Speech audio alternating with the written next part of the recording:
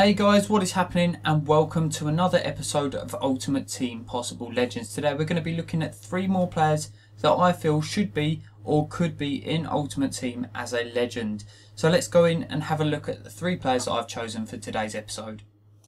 So the first player that we're looking at today is Juan Sebastian Véron. As you can see, I've given him an 86 rated card overall. Véron started off his career mainly playing in Argentina, then made it big into Italy, playing for Lazio and Parma before he got his big break to Manchester United. And I first noticed him playing in the '98 World Cup alongside the likes of Simeone, and a very good player. Always walked around and played with shin pads that were always far too small for him, and always had his socks really down low. That was like his trademark thing that he had. But a great central midfielder, and when he moved to the Prem I wasn't sure how he'd cope with it, but he really got stuck in and played some really good football for United, and then went on to play for Chelsea as well, and then playing for Inter Milan and a few other clubs in Argentina after that. But his gameplay style was just very, it was very bulldog type central midfielder, really got involved, wasn't scared to put in a tackle, and his passing was great. Whether it was short or long range, he always picked out players very well. That's why on his card I've given him 92 pace as his standout stat and 86 dribbling. I think that would be a very nice card. Possibly could be a bit higher rated, but that's what I would give Véron overall. So moving on to the second player now, and as you can see, it is Giovanni van Bronkhorst. And for those of you who don't know him, he was a left back slash left wing back slash left midfielder at times, who played for quite a few clubs, played for Arsenal and Barcelona, and was really good in the Dutch national team as well. As you can see, I've given him that 87 rated card overall. Some decent pace on there with 88, 85 shooting, and some of you thinking he's a left back, why you're giving him that high shooting. If you haven't seen the goal that he scored in the World Cup, I think it was 2010, just YouTube it. An absolutely brilliant goal that he scored for the national team.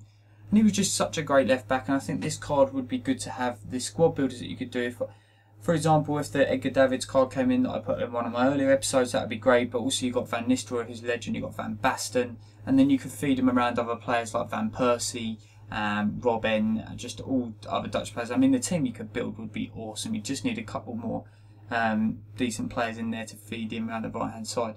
But anyway, moving on to that card, you've got 88 pace, 85 shots, 73 passing, 81 dribble, 80 defending, and 69 physical.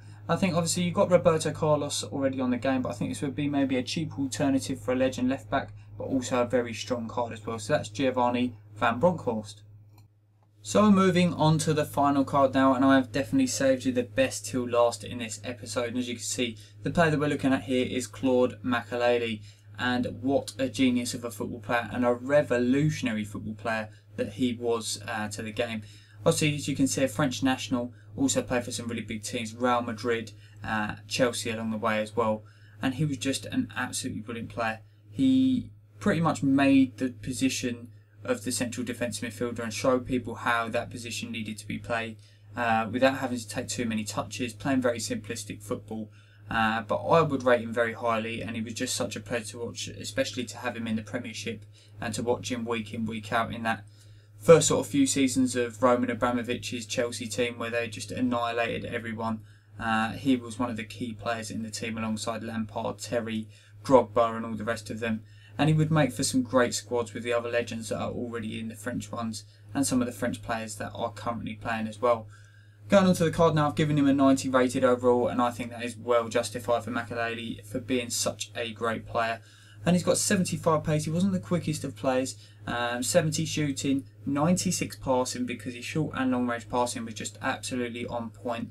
You rarely saw him let a pass go, or he was just so reliable to have in your team. He got 90 dribbling, 85 defending and 83 physical. He was very small, but he did not mind putting himself about on the football pitch, and that's what made him, I think, one of the best central defensive midfielders that the Premiership has ever seen.